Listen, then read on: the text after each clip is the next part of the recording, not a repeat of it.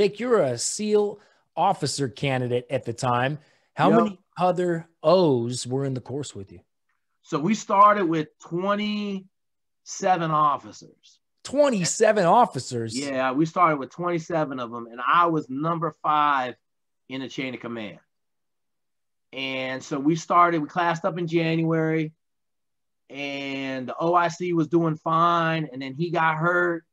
Then the next dude up was Tom Story, a dude I wrestled with, great dude, and his shoulders were coming out. So like in the course of about 2 weeks, we got down to the guy above me, right? So there was me, the guy above me, and then there was another guy.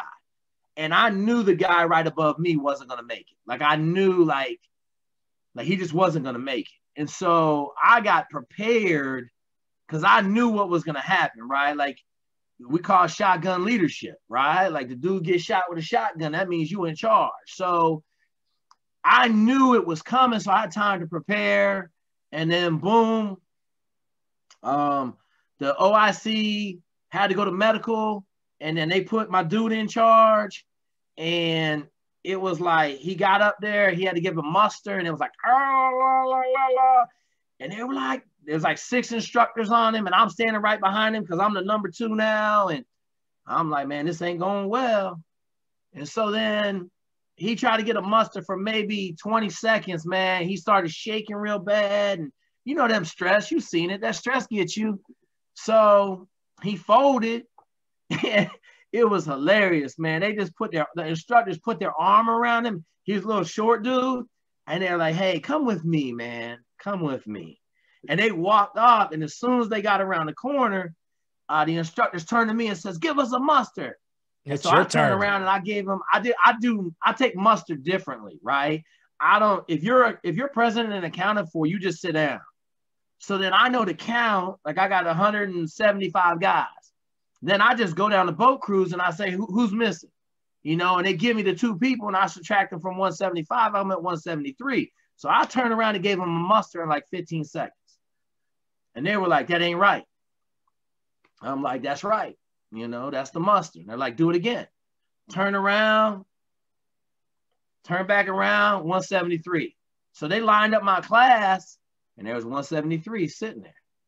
It's funny you bring that up, Jake, because that is the primary purpose of a team leader, right? To have accountability and make sure that all your guys are present, accounted for, and know where they're at, right?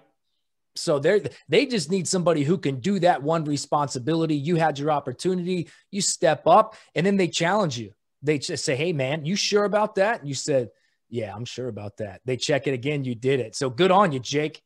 Yeah, and so then I tell people, man, like I was fortunate enough to go to Buds with a bunch of gorillas, okay? A bunch of knuckle dragging ass, tough dudes. 2 of them I played football with. We had like a couple dudes from the Naval Academy, Ryan Angle, bunch of great dudes, man. And so like we weren't scared of physical beatings. So we broke the instructors that first week.